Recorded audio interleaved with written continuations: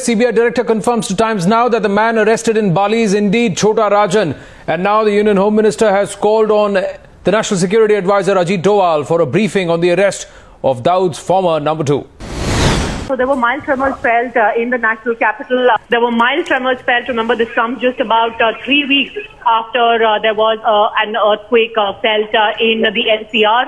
And today again there were these tremors that were felt. It lasted at least about 5 to 6 seconds. A solution that has been proposed by the Madras High Court to stop child rapes has triggered a massive debate. In its order, the Madras High Court suggested castration as punishment for those who are convicted for child abuse.